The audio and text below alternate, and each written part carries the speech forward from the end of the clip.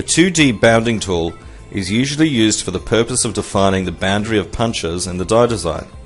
However, it can also be used to define the size of your stock and save you a substantial amount of material.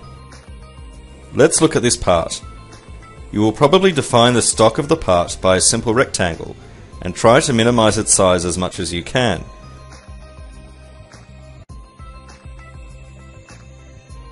This will yield the following result.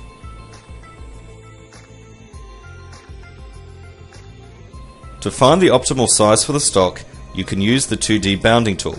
First, draw a composite curve around the part.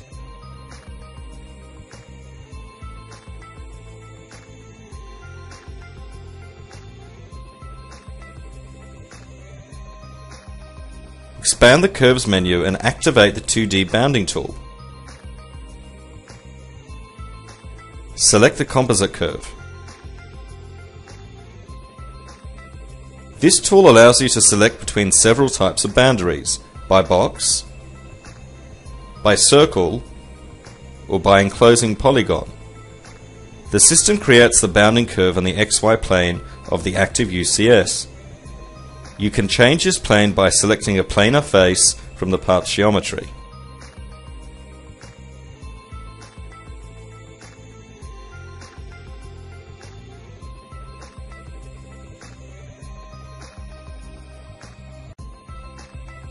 In this case, we'll select the By Box option and ask the system to find the optimal orientation and size by changing the manual option to auto.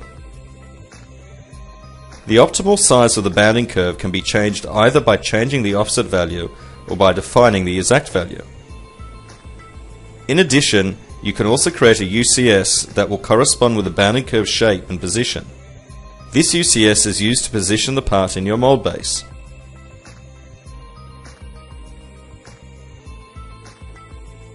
Here are two mold bases.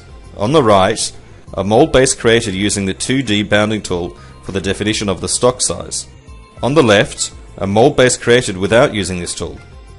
As you can see, the difference in the mold base volume is significant.